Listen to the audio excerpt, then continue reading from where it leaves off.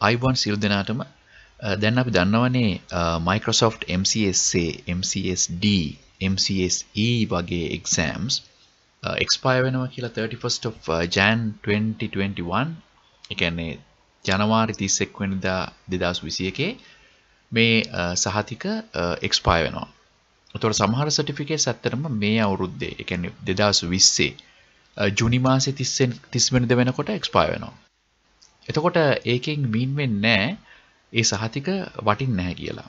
එකම දේ තමයි ඒ 31 වෙනිදාට කලින් ජනවාරි 2021 මේ exam එක complete කරගන්න ඕනේ. එහෙම නැත්නම් මේ exam එක කරන්න හැකියාවක් නැහැ 31 වෙනිදායින් පස්සේ ජනවාරි 2021. එතකොට දැන් මේ වෙලාවේ අපි exam එක කරන්න plan කරන් ඉන්නවා නම් අපි මොකද කරන්න ඕනේ? ඒත් එක්කම බාගෙට කරලා තියෙනවා නම් මොකද කරන්න ඕනේ? ඒත් එක්කම අලුතෙන්ම පටන් ගන්න ඉන්නව නම් මොකද කරන්න ඕනේ? සහ මොකද්ද ෆියුචර් එක කියන දේවල් ගැන තමයි අපි අද කතා කරන්න යන්නේ. මම කුෂාන්ත ගුණවර්ධන මම ඔයාලට කියලා දෙන්න යන්නේ Microsoft certification track එක especially role based exam කියන්නේ මොකක්ද කියන එක ගැන මේ වීඩියෝ එක හරහා. එතකොට මුලින්ම මම කැමතියි පෙන්නන්න Microsoft path එක role based exam එක්කනද role based certificate කියන එක ඇතුලේ. එතකොට ඉස්සෙල්ලා Microsoft MCSA MCSE වගේ තියෙනකොට කලින් අපි හැමතිස්සෙම බැලුවේ product එකක් ගැන. එතකොට product කිව්වේ SQL server, Microsoft server 2012 2016 වගේ දේවල්. එතකොට මේ product එකක් බලාගෙන තමයි අපි certificate එකක් කරේ. හැබැයි දැන් තියෙන තත්ත්වය වෙනස්. දැන් අපි කතා කරන්නේ cloud ගැන. එතකොට අපි කතා කරන්නේ Azure ගැන. අපි කතා කරන්නේ Microsoft 365, Office 365 ගැන. එතකොට මේ වගේ cloud platform එකක එක මිනිස්සෙක්ට මේ සියල්ලම දැනගැනීමේ හැකියාව අඩුයි. ඒක ඉතින් අපි විතරක් නෙමෙයි Microsoft එකත් දන්නවා. ඉතින් ඒක නිසා Microsoft ආයතනය බලාපොරොත්තු වෙන්නේ නැහැ එක පුද්ගලයෙක්ට මේ cloud එකේ තියෙන සියලුම දේවල් දැනගන්න. හැබැයි අපි දැනගන්න වෙනවා අපේ role එකට අදාළ දේ ගැන. ඒතකොට මොකද්ද මේ role එක? සහ මොනවාද මේ තියෙන paths ගැන අපි කතා කරමු තව ටිකකින්. එතකොට මේකේ තියෙන recommended path to Microsoft role based certificate programs කියන එකේ ඔයාලට තේරෙනවා එක එක paths තියෙනවා. එතකොට එක එක්කෙනාගේ speciality එක වෙනස්. එතකොට සමහරු network side එක කියලා කියනවා අහුවාම. එතකොට ඒගොල්ලෝ infrastructure එක ගැන කතා කරනවා. එතකොට ඒගොල්ලෝ ගොඩක් වෙලාවට මේ networks basic services provide කරන පැත්තේ තමයි ඉන්නේ. එතකොට තව සමහරු Microsoft සහ Office 365 ගැන කතා කරනවා. ඒගොල්ලෝ එතකොට employees ලාට එහෙම නැත්නම් වැඩ කරන අයට productivity එක improve කරන්න සහයෝගය දෙන කට්ටිය. එතකොට තව සමහරු Microsoft products පාවිච්චි කරලා data management and analytics, එතකොට artificial intelligence වගේ දේවල් කරනවා. තව සමහරු developers ලා. ඒගොල්ලෝ applications build කරනවා. තව කට්ටිය business applications එහෙම නැත්නම් CRM වගේ client customer resource management වගේ applications එක වැඩ කරනවා. එතකොට මේව තමයි ප්‍රධාන roles විදියට ගන්නෙ. එතකොට මේ role එකක් ඇතුලේ තමන් මොනවද කරන්නේ සහ ඒකට අදාළ දේ දැනගත්තාම ඇති කියන concept එක තමයි තියෙන්නේ. එතකොට අපි product based exams වලදී ඉස්සර Windows server වගේ ඒවයි Microsoft විභාගයක් කරන්න ගියාම අපි ඇත්තටම දැනගන්න ඕන Microsoft එක හිතන් ඉන්න විදියටම උත්තරේ දෙන්න. ඒ කිව්වේ අපිට මොකක් හරි කරන්න කියලා කිව්වොත් අපි step 1 එක, step 2 එක, step 3 එක කරලා තමයි step 4 එක කරන්න ඕනේ. එතකොට එහෙම කරොත් තමයි අපිට අවශ්‍ය ලකුණු ප්‍රමාණය හම්බ වෙන්නේ. හැබැයි role based exams වලදී එහෙම නෑ. ඒතර role based exam එකකදී output එක දිහා බලලා තමයි ලකුණු දෙන්නේ. ඔයාට මොන හරි task එකක් කරන්න කිව්වොත් ඒ task එකේ output එක තියෙනවා නම් ඔයා task step 1 කරලා ඊළඟට step 3 කරලා ඊළඟට 2 කරලා ඊළඟට 4 කරත් කමක් නැහැ. output එක ගැන තමයි එයාලා බලන්නේ. එතකොට මේක පොඩ්ඩක් තව ටිකක් අපිට පැහැදිලි වෙන්න මම පෙන්නන්නම් මෙන්න මේ වෙබ්සයිට් එක. මේ links ටික ඔක්කොම මම පල්ලෙහා දාලා තියෙන නිසා මේක ගැන මතක තියාගන්න කලබල වෙන්න එපා. එතකොට මේවා තමයි role based exams. එතකොට ඉස්සෙල්ලා සහතික types තිබ්බා MTA, MCSA, MCSD, MCSE වගේ දේවල්. හැබැයි දැන් අපිට තියෙන්නේ role එකක්. role based exams. right? එතකොට මේකෙදි මොනවද තියෙන roles? එතකොට roles තමයි AI engineer කෙනෙක් වෙන්න පුළුවන්, administrator කෙනෙක් වෙන්න පුළුවන්, consultant කෙනෙක් වෙන්න පුළුවන්. අපි select කරමුකෝ administrator කියන එක දැනට. එතකොට මේ administrator කෙනෙක් උනායින් පස්සේ මෙන්න මෙහෙම සහතික ටිකක් අපිට එනවා. මොකද්ද මේ? මේවා ඇවිල්ලා ඇත්තටම ගත්තොත් level එක.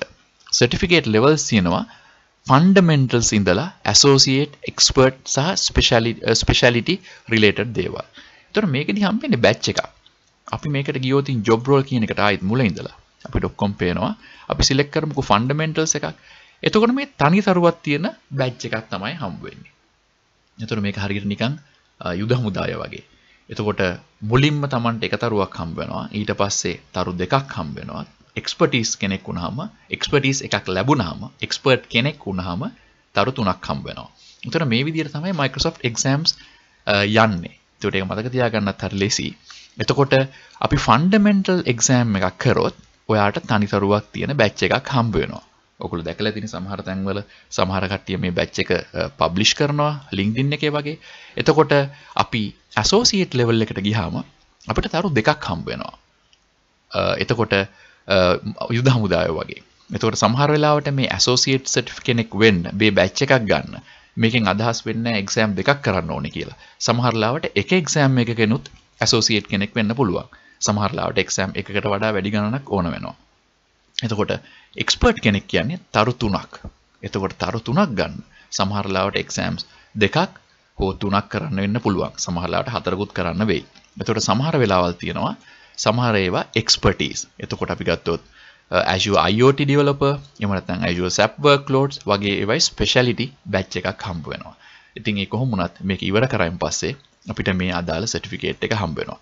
එතකොට මේක ගැන පොඩ්ඩක් අපි විස්තරයක් දැනගත්තොත් අපි හිතමුකෝ Azure Certified Solutions Architect Expert කියන certificate එක ගත්තොත් මේකෙදි ඔයාලට පේනවනේ මේ Azure Architect වෙන්න අපිට exams දෙකක් කරන්න වෙනවා. Microsoft Azure Architect Technologies එහෙම නැත්නම් AZ300 කියන එක ඊළඟ එක AZ301 කියන එක. AZ300 සහ AZ301 කියන exams දෙක කරායින් පස්සේ Microsoft Certified Azure Solutions Architecture Expert කෙනෙක් වෙන්න පුළුවන්. එතකොට මේ ගැන විස්තර දැනගන්න පුළුවන් මේ certification dashboard එකට ගිහිල්ලා. එතකොට මේ විදිහට තමයි Microsoft certificates ඉස්සරහට වැඩ කරන්නේ. එතකොට මම ආපහු පෙන්නුවොත් associate certificate එකක් මෙතන. එතකොට මේ associate certificate එකක් කියලා කියන්නේ සහතික exam දෙකක් ගොඩක් වෙලාවට කරලා තමයි associate එකක් හම්බ වෙන්නේ. එතකොට මම associate certificate එකකට පෙන්නුවොත් Azure Security Engineer Associate කියන එක. right? එතකොට මේකෙදි කියන්නේ MCSA 500 කියන එක. එතකොට එක exam එකකින් associate කෙනෙක් වෙන්න පුළුවන්. right? එතකොට ඊට පස්සේ අපි AC 500 කියන එකට ගියයින් පස්සේ අපිට මේකේ අනිත් විස්තර ටික දැනගන්න පුළුවන්. මම හිතන්නේ දැනට මේ role based exams කියන ගැන අදහසක් එන්නේ නැතිනේ. එතකොට මේ role based exams වලදී කොහොමද මේ exams කරන්න කියන එක මෙන්න මේ website එකට ගියහම බලා ගන්න පුළුවන්. එතකොට ලොකු exams ප්‍රමාණයක් මේ ජූනි මාසේ 30 වෙනිදා 2020 expire වෙනවා. එතකොට ඒකෙන් mean වෙන්නේ නැහැ ඒක කරන එක අපරාධ කියලා. එකම දේ තියෙන්නේ අපි expire වෙන්න කලින් මේ exams ටික කරලා ඉවර කරන්න ඕනේ. එහෙම වුණාට පස්සේ ඔයාලගේ transcript එකේ එහෙම නැත්නම් ප්‍රතිඵල ලේඛනය Microsoft එක ලබා දෙන ඒකේ මේක active exam එකක් විදියට තියෙනවා ජූනි 30 වෙනිදා ඉඳලා 2020 අවුරුදු දෙකක් යනකම්. ඒ කියන්නේ අවුරුදු දෙකක් යනකම් මේක active exam එකක්. ඊට අවුරුදු දෙක ගියන් පස්සේ මේක inactive exam එකක් විදියට ඒ section එකේ ඔයාගේ transcript එකේ තියෙනවා. ඒක නිසා පරණ MCSE භාගයට කරගෙන යන අය කරන්න බලාපොරොත්තු වෙන අය හොඳම දේ තමයි ඉක්මනට මේක කරලා ඉවර කරන එක. එහෙම නැත්නම් exam එක මුලින් ඉඳන්ම පටන් ගන්න ඉන්න අය දැන් role based exams ගැන කල්පනා කරොත් හොඳයි. මොකද ඒක තමයි future එක. මම ඉස්සරහට වීඩියෝ එකකින් කියලා දෙන්නම් මේ role based exams මොනවාද තියෙන්නේ, මොන විදියටද කරන්න ඕනේ, ඒ වගේම මම බලාපොරොත්තු වෙනවා fundamentals ඉඳලා associate and experts level වෙනකන් මේ සහතික ගැන ලබා ගන්න මේකේ තියෙන content එක ගැන knowledge එක share කරන්න ඉස්සරහට. ඉතින් ඔයාලට මම ඉස්සරහට ඊළඟ වීඩියෝස් වලදී ලබා දෙන්නම් මේකට අවශ්‍ය දැනුම. මම හිතන්නේ මේක ප්‍රයෝජනවත් වෙන්න ඇති කියලා විශ්වාස කරනවා. ඉතින් හැම දිනකටම ස්තුතියි. මේක කැමති අයත් එක්ක share කරගන්න මේක ගැන මේකෙන් ප්‍රයෝජනයක් ගන්න පුළුවන් අයත් එක්ක මේක share කරගන්න. මම ඉස්සරහදී වීඩියෝස් වලදී කියලා දෙන්නම් මොනවාද මේ roles based exams මොනවාද ලේසියෙන් අපිට කරලා ඉවර කරන්න පුළුවන් දේවල් කොහේ ඉඳලාද අපි පටන් ගන්න ඕනේවා කියලා.